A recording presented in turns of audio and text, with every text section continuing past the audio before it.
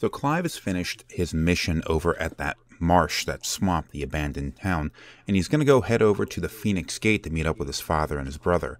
Now, there's some sort of ritual they need to do here. I figured it was a kind of like an Oracle of Delphi kind of thing, where the dominant of Phoenix, which is Joshua, has to be present to perform some kind of a ritual, but we haven't really gotten any details over what's going on here.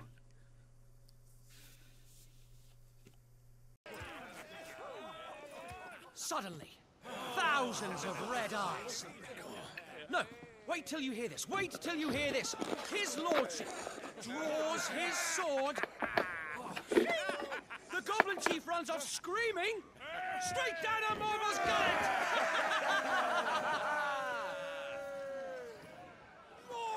More tales!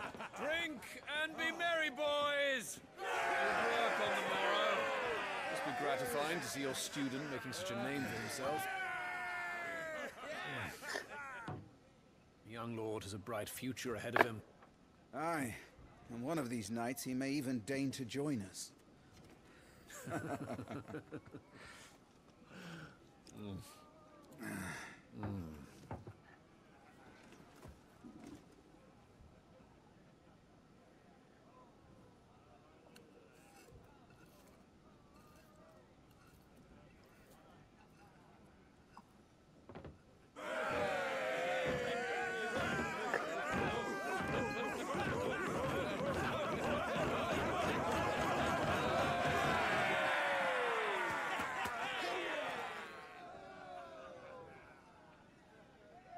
Are you unwell? No, Father. Just a little tired. Well, it has been a long day. They all like Clive, don't they? Aye. Your brother will be a fine shield. We're all very proud of him.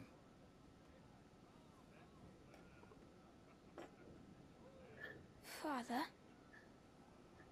Why is it that the dominance is always born into our family? It doesn't seem fair.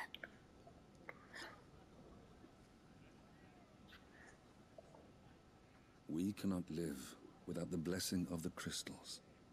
And the crystals work their magic through us. You have been blessed, Joshua. Blessed to be a dominant, to wield the power of an Eikon. Our family has been chosen to share that power with the people. So that is what we must do.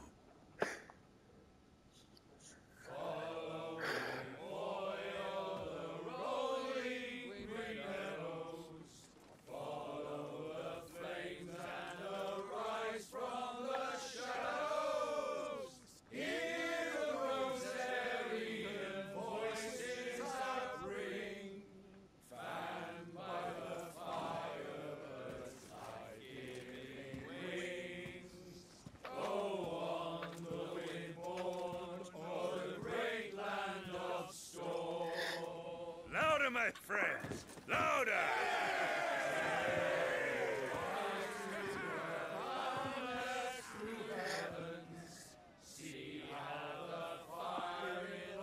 I don't suppose I've been missed.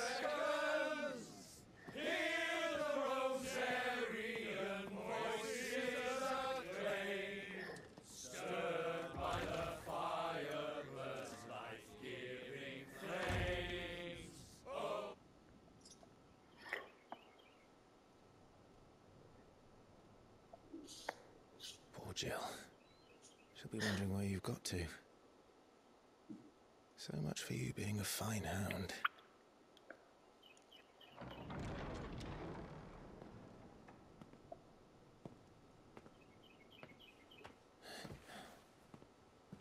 So this is where you've been hiding.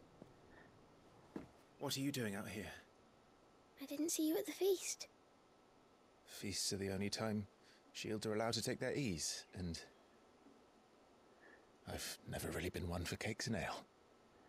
It's the vegetables I don't like.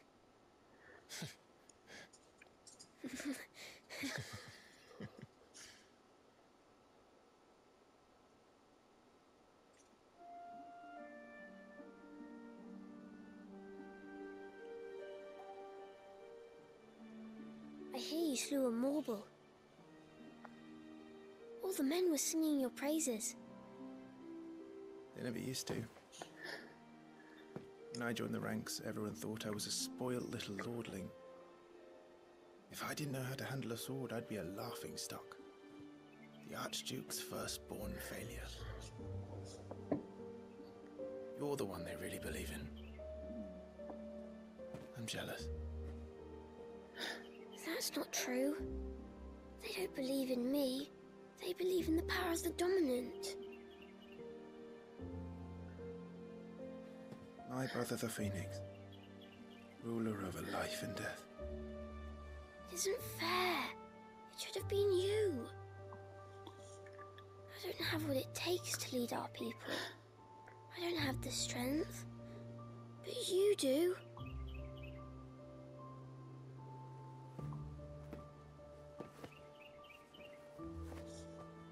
Every man has his duty. Ours was decided long ago, when our ancestors chose to instate the dominant as the Archduke of Rosaria. All to ensure that whenever our nation stood on a precipice, the Phoenix would rise from the flames to drag us back from the brink. The fate of Rosaria sits on the dominant's shoulders. It is your duty to bear that burden. What about you? I was born to be your shield. That is why I was given the Phoenix's blessing. To keep our future rulers safe. No matter what. However hard it gets. I'll never let you down. Thank you, Clive. I know you'll always take care of me.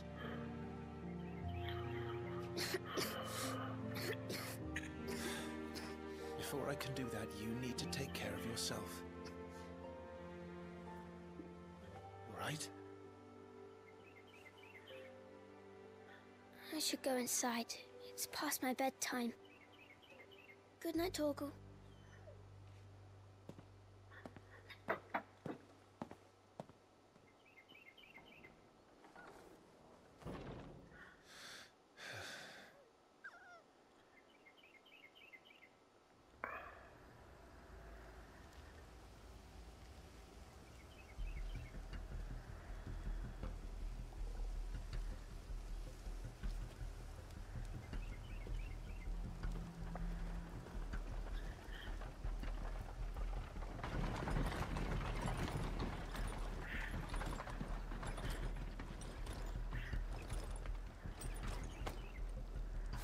Supplies from the capital.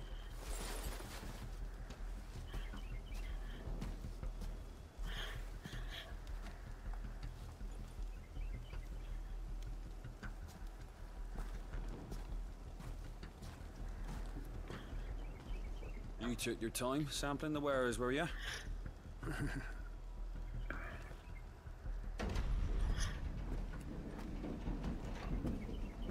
It's a good job the North is full of enterprising traders keen to keep us in wine. Spare a barrel for the boys on duty, eh? What in the...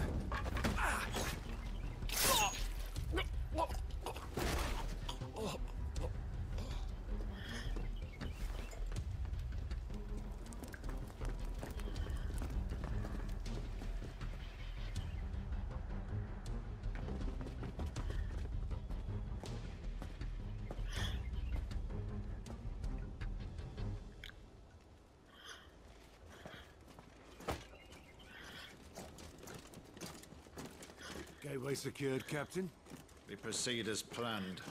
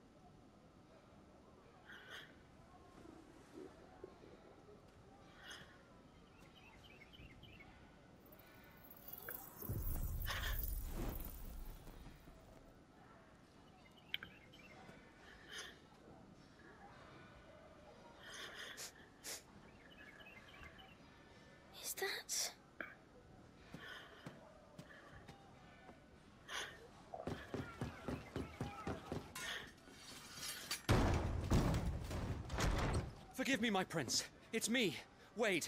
You probably don't remember me. I remember. What is it? We're under attack. I don't know who they are, but they've set light to half the castle. I must get you to safety, Your Highness. Very well.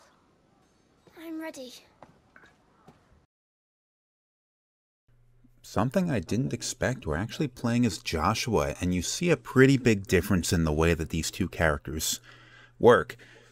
Clive is primarily dependent on the use of his sword, his swordsmanship, his ability to dodge, all that kind of stuff. And he has some magical abilities, but they are nowhere near as strong as what Joshua has. Joshua, although he is carrying a sword, doesn't seem to ever use it. So you have Clive, which is the more physically powerful of the two, and then you have Joshua, who is much weaker. I mean, not just because he's younger, but he's a sickly child. And, like, despite the fact that he is the stronger of the two with magic, the magic seems to take quite a bit out of him. Every time he casts one of these fire spells, which are tremendously powerful, by the way, he sort of wears himself out, and he coughs or whatever. See, okay, so I'm going to cast a spell on this thing, and you'll see what I mean. A powerful attack, but he wears himself out, and then he has to recover a little bit before he can attack again. So it's this kind of interesting dynamic that the two characters have.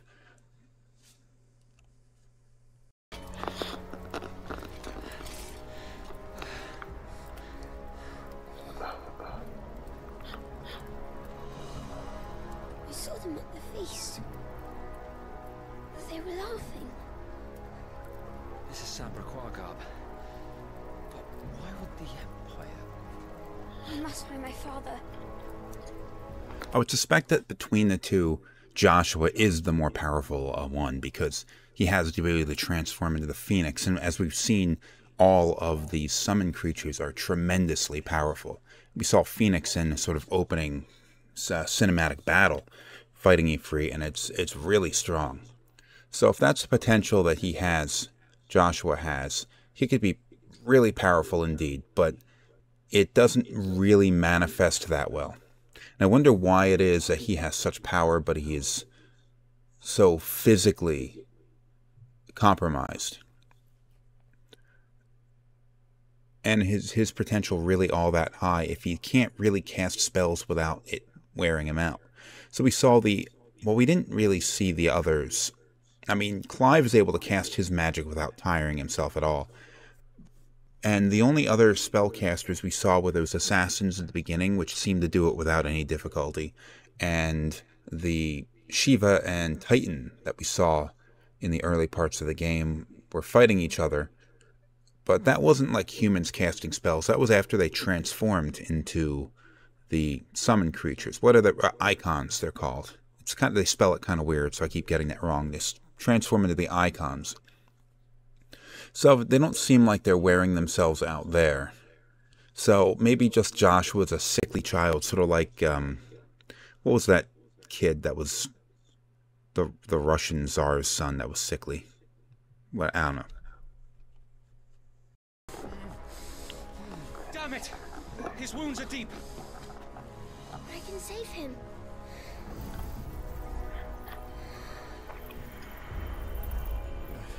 Your Highness,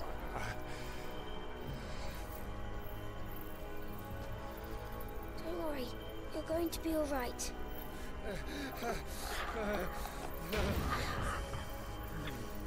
I'll hold them off.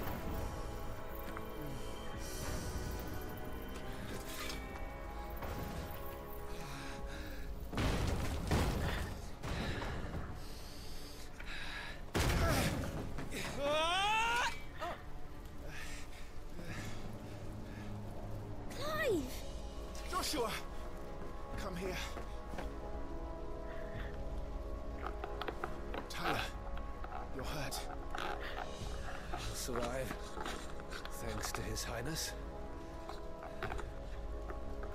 Your Grace, Lord Murdoch.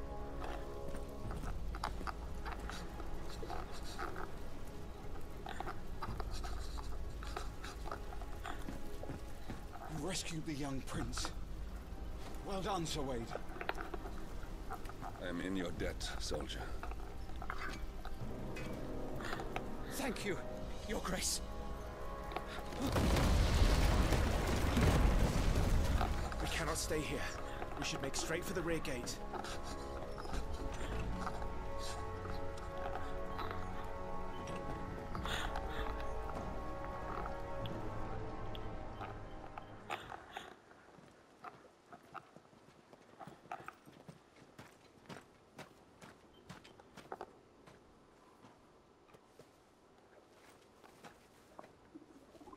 Omir lost Alan to Isageli. May the winds speed you to Rosalith.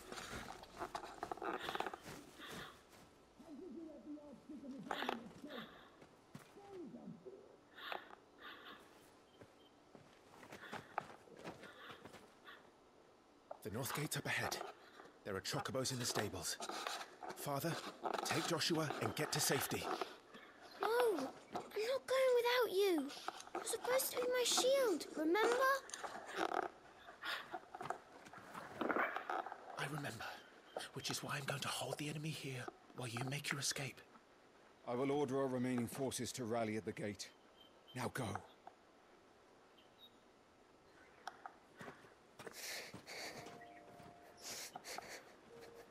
I will do my duty. You must do your duty too.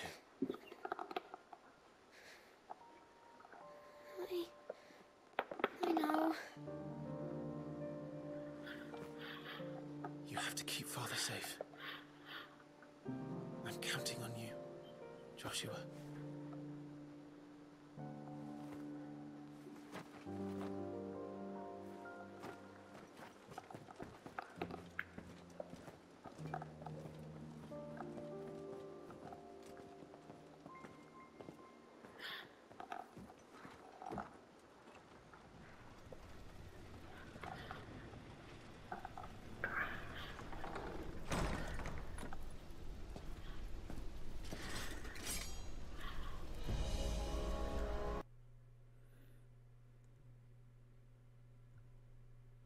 Despite being the prince, or whatever you call it, Joshua is actually a pretty kind-hearted person, and he's actually using his magic to help people. Now, he helped his brother when his brother was worn out after and injured after his training in the beginning of the demo, and he helps this soldier heal from his wounds, although using this magic costs Joshua quite a bit. It seems like something he's willing to do. Not just because this is somebody who would help him escape this situation and would help his family escape the situation, but I figure even if Joshua's life wasn't on the line here, he probably would have done that anyway. He seems to be someone who actually cares about the people under his rule, and he doesn't really look down on the people around him. I guess that's something that him and Clive, in a sense, sort of share, because we ran across that slave that, what were they called? The ones with the tattoos on their face. Ran into one of those slaves in the previous episode, and he was sort of like reassuring, and he didn't look down on the guy at all. So I guess that's something that the two share, and maybe it's something, I mean, can't imagine everybody looks down at their, everybody treats their slaves quite as well as these people do, but they are still kind of enslaving these people, so it's kind of fucked up. Can't go through that door. Let's try this one. This, I feel like, is a little unnecessary. I don't really want to have to push the R2 button for any of this stuff.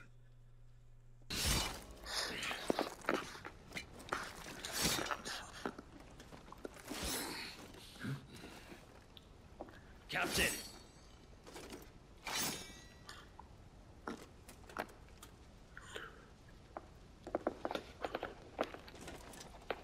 Take them. Let none escape. As you command. You take care of that spellcaster. I'll keep the others occupied.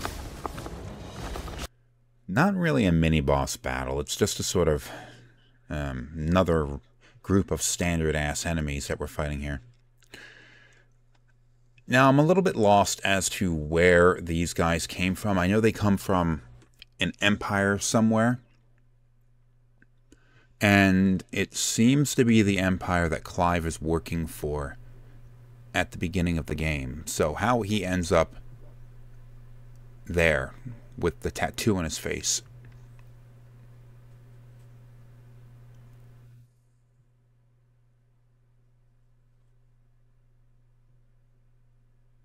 Sorry, I don't have the audio here. The audio's just going to be messed up for the next couple of episodes because I just screwed up the recording too bad.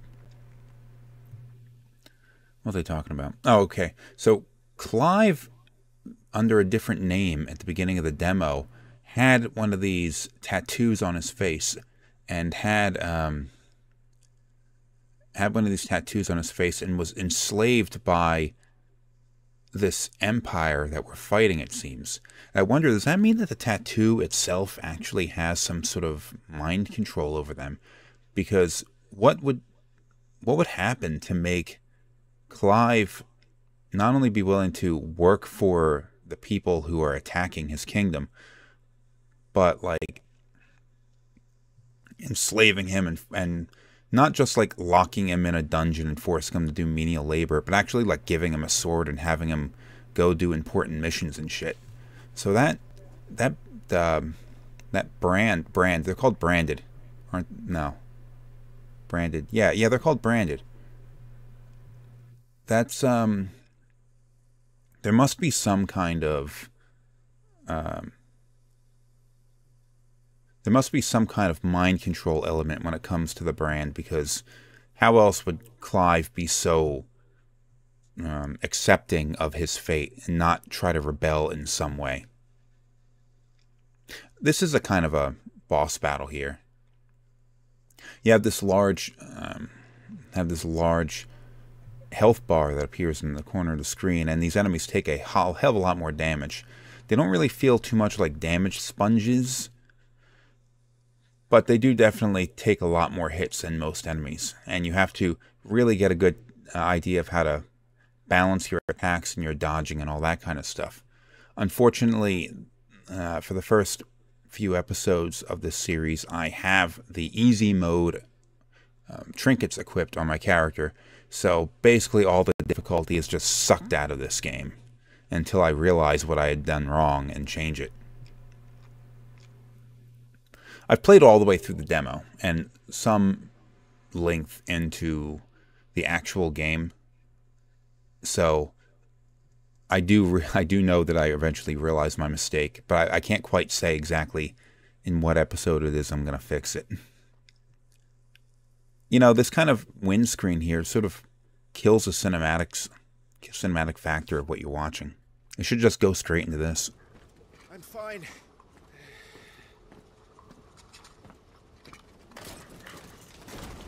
So, they sent in the dragoons.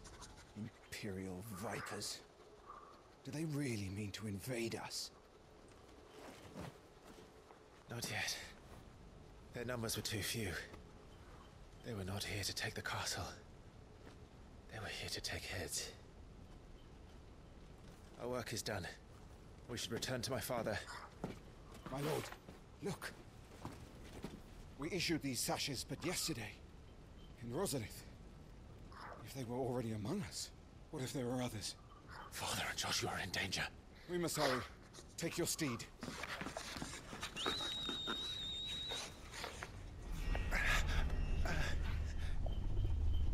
What is that?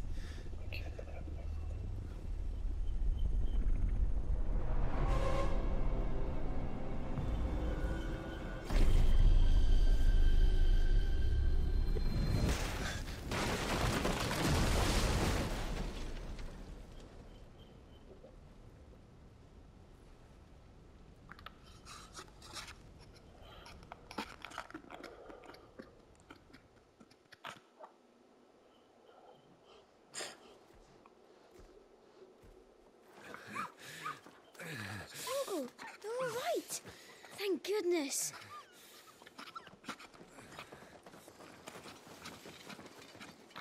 Your Grace, is everyone safe? For the moment. We ride for Rosalith to rally our forces. I will need your help to see Joshua safely back to the capital.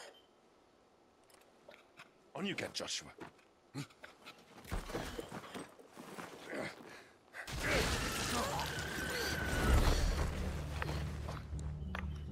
Father?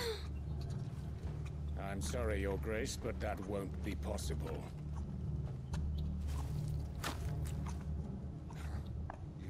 You honorless snakes! Stay back! I'm warning you! Run, Joshua, run! No! Pig!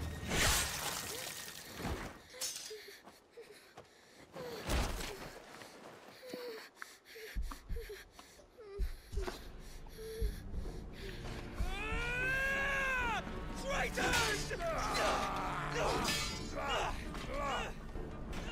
Your Highness!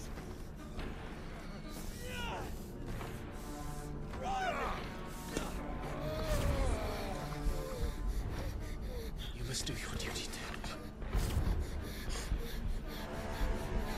You have to keep Father safe. I have to.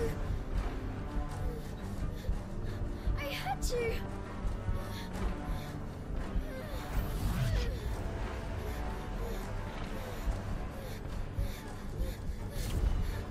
Clive, I'm counting on you, Joshua. Oh, fuck!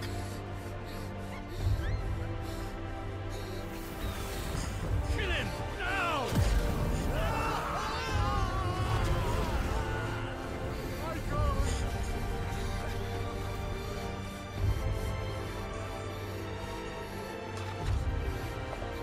Phoenix.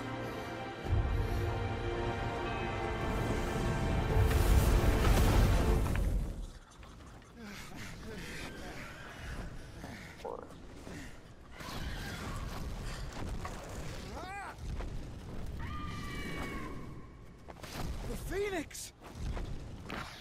Joshua! Lord Murdoch! His Highness! Ah! Joshua! Stop this! He's lost control. I have to do something. I have to save him. No, my lord! Fall back! Clive!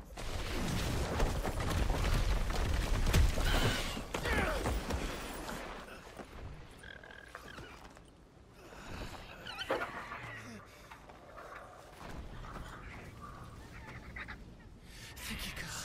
You saved my life.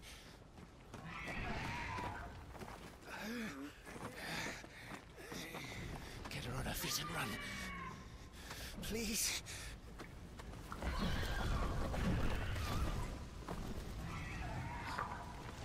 Joshua, are you in pain? Ah! Not now. Come on! You're his shield. Do your duty. Ah!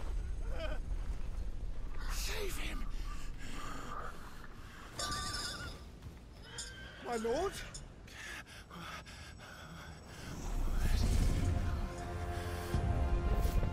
What in the name of...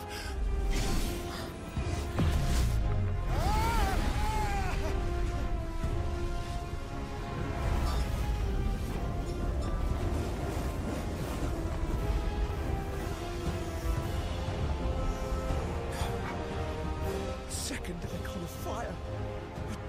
That's impossible.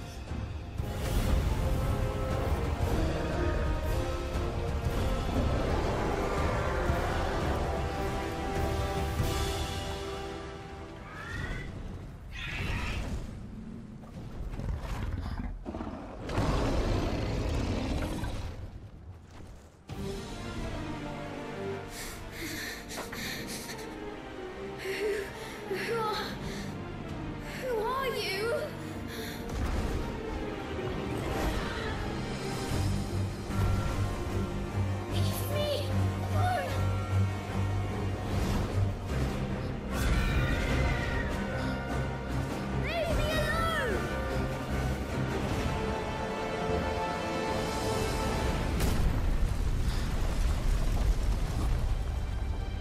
So we see a display of Joshua's true power, the ability to turn into the Phoenix. And despite being a sickly child, he is a tremendously powerful individual, but he is fighting another icon of fire here. Now, they seem to imply that there's not many of these dominants out in the world. So the discovery that another person might potentially be a dominant that nobody suspected is kind of like a big deal. Saw in the beginning during that kind of negotiation that each country, each kingdom, each empire, whatever, is referring to their dominant in singular. And that implies that there simply aren't many of them, and any one that a kingdom or country or whatever may have is so tremendously valuable that it's maybe not even worth it to field them in a battle. So there's not many of these, and to have two of them, especially being part of the same family, seems exceptionally rare. So we're having Phoenix fight Ifrit here, and I think it's pretty clear that we're looking at Clive is Ifrit. Although it was mentioned that as Phoenix, Joshua didn't have control over himself here. So I imagine Clive isn't really acting out of rage or anything. He just doesn't have control over Ifrit. Both of these summon creatures being reoccurring summons in the earlier Final Fantasy games, especially Ifrit, who seems to be in most every one of the games, except for like 12. They didn't have any in 12, did they? Of the normal ones, anyway. It's a very one-sided battle you have going on here, because all you have to do is dodge and just keep firing off these attacks. Somehow he's able to keep up with you. Now, I wonder how this worked out, though, because there clearly must have been some sort of procedure that they go through in order to discover who is or who isn't a dominant. It's not just when somebody transforms into one is when you realize it, because I mean they knew Joshua was a dominant prior to his transformation. So how were they not able to tell that Clive is a dominant as well? That's a question I'd like answered. Must be some kind of conspiracy with this. An interesting thing to note, though, is Clive's mother seems to despise him as being weak and useless. I wonder if she would have a different opinion about him if she were aware that he had this similar kind of power, too. You know, I guess them being brothers and like being part of the same family and the same genetics and all that might be the reason why they both have fire icons that they transform into, although they're different. They're different monsters. You know, I also figure that is the icon a separate entity from the dominant? Like, is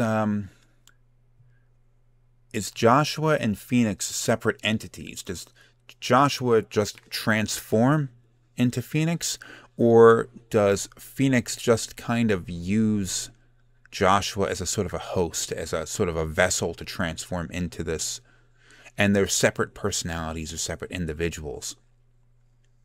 That seems to be the case, though, because Joshua seems to have a measure of control over the Phoenix here, although he didn't earlier. But Clive seems to have no control over what he's doing here, would kind of imply that it's a separate entity that...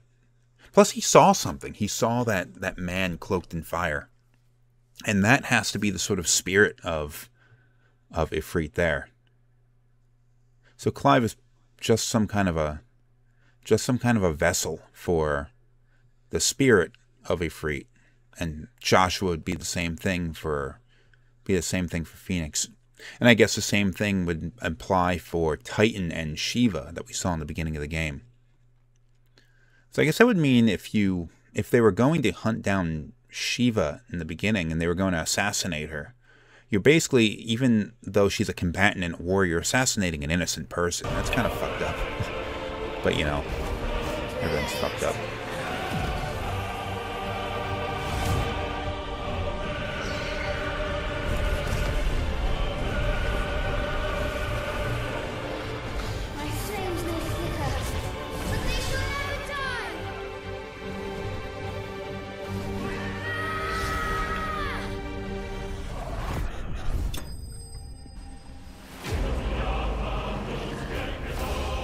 Got him.